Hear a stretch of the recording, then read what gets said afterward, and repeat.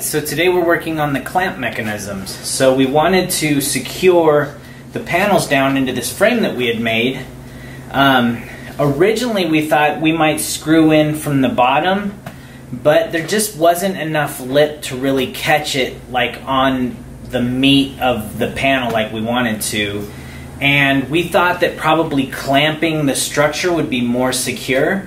And so here's what we came up with. So we basically cut two pieces of angle, one this way and one that way. So these are just 2 inches.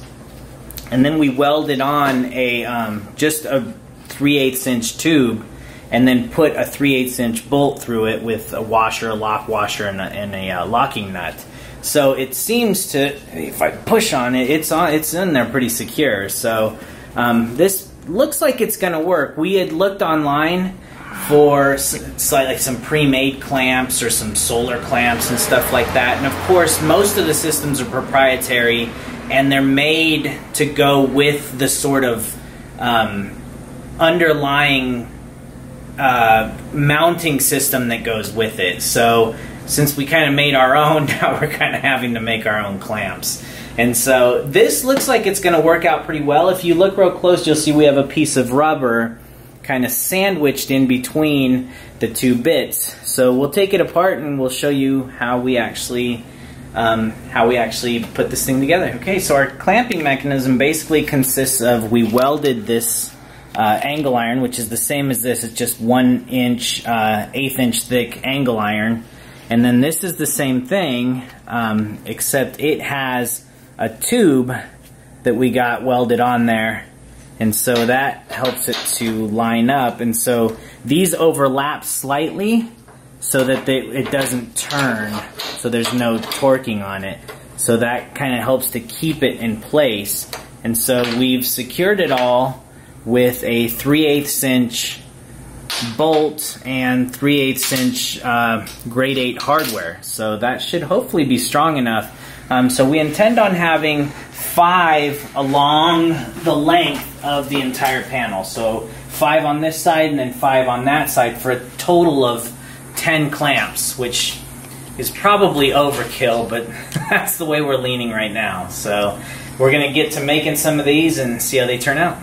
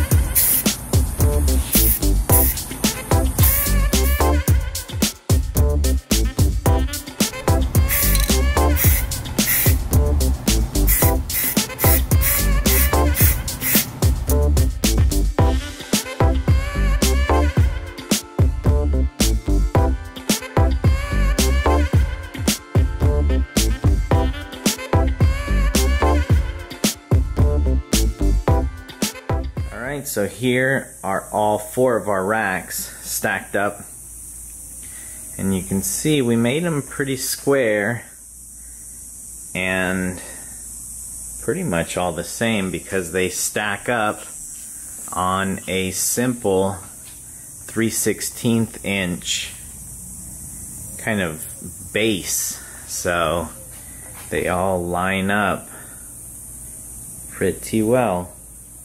So we're getting a little bit better at making stuff. So alright, so today we're working on mounting the bottom panel. So we mounted the top panel and we used these clamps that we kind of came up with, and these have now been welded in and this has now been painted.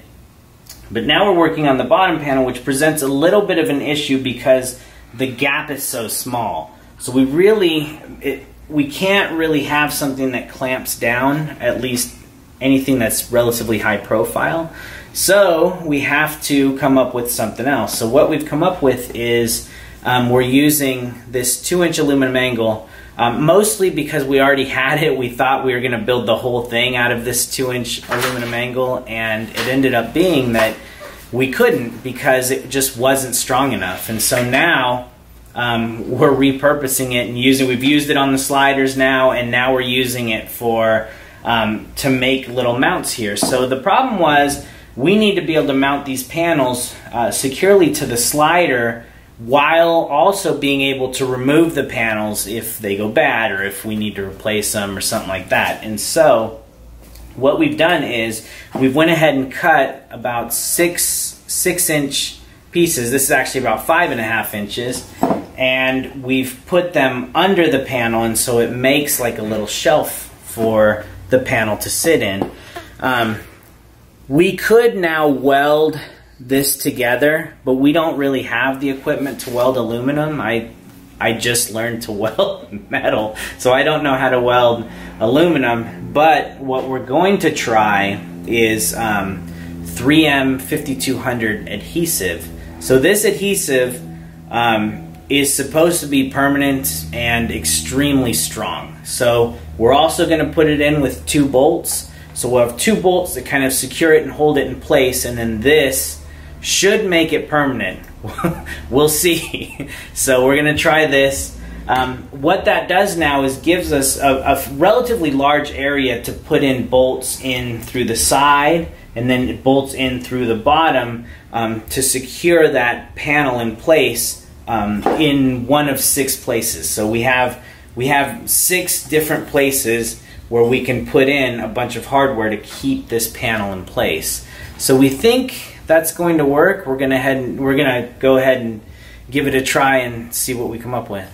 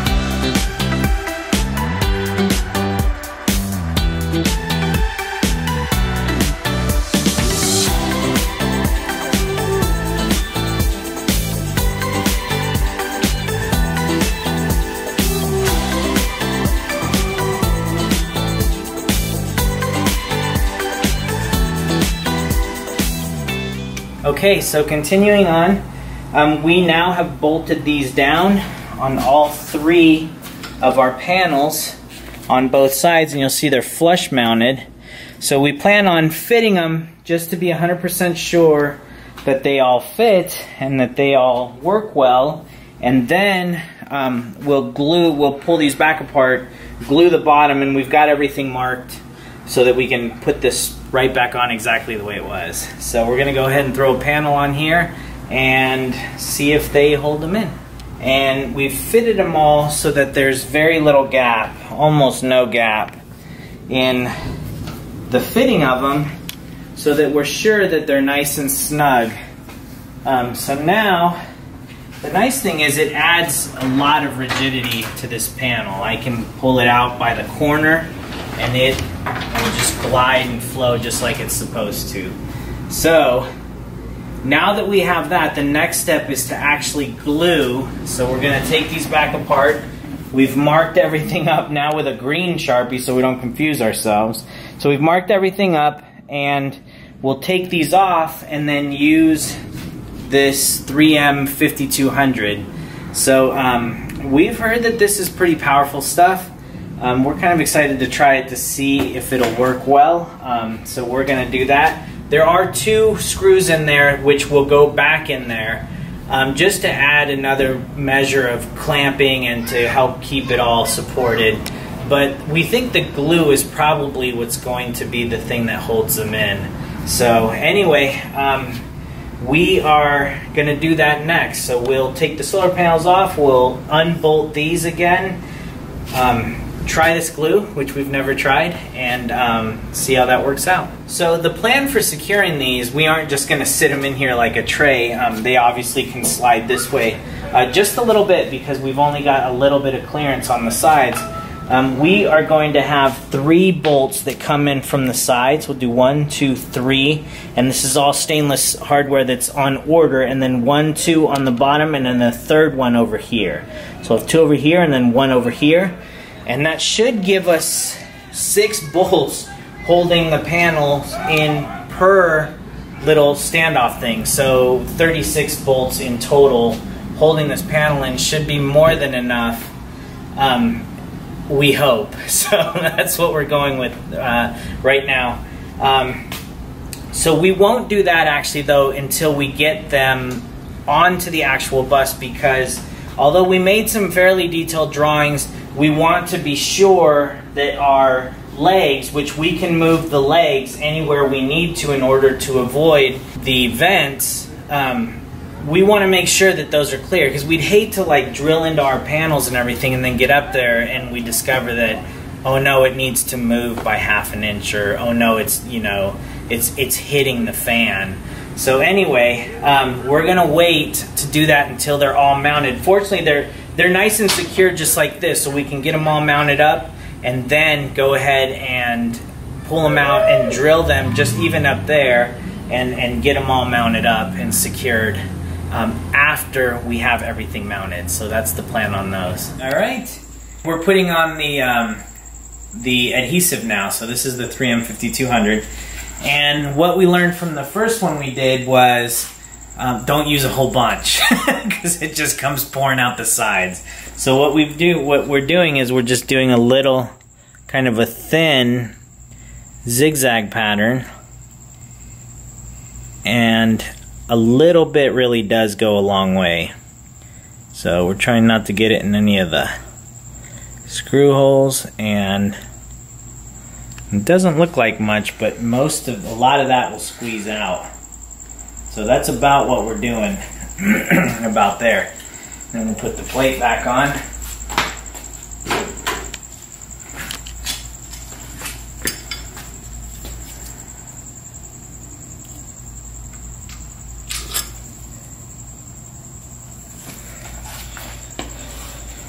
And then that's it.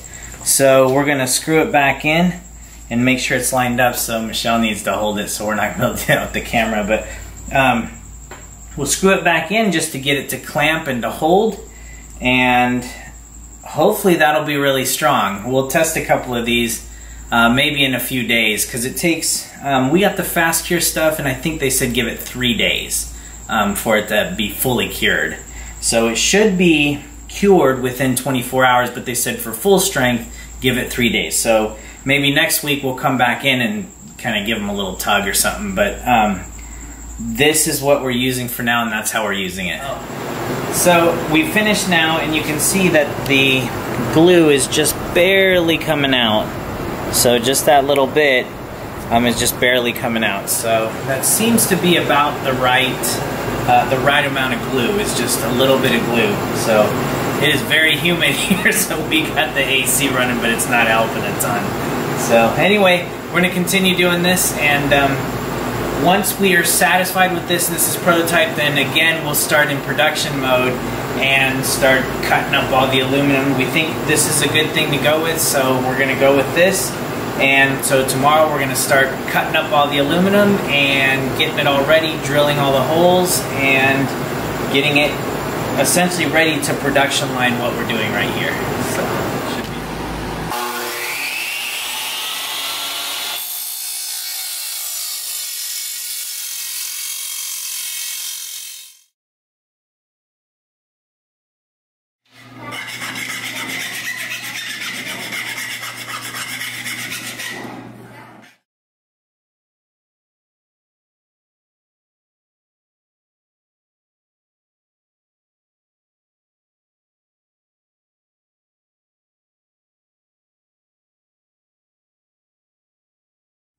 Alright, so we got the pieces all glued up and they're drying.